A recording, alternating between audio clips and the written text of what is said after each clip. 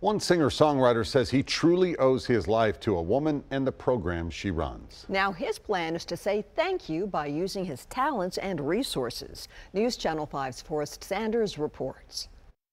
Right, hook, right, step back, left, right, again. Giving gratitude to those who deserve it. Right, hook, right, step back, too. Is something Rich Godey believes in.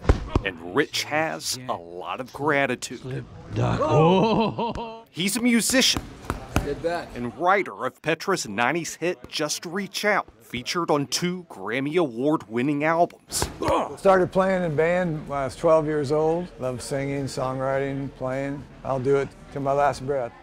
It was 2018 when Rich started to notice some things. The neurologist diagnosed me with Parkinson's disease.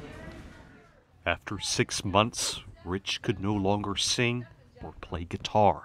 It's quite a shock at first. When you first get the diagnosis, you're sitting there and you think, what does this mean to me?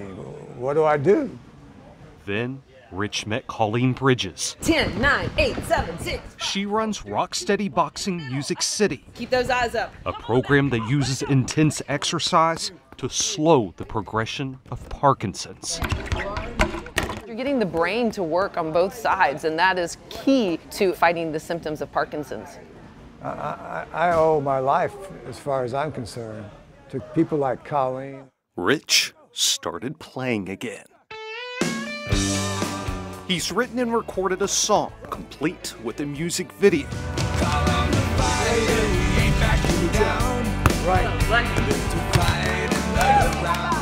It's all on the just-launched Call 'Em the Fighter site, benefiting programs like Colleen's and the Parkinson's Foundation.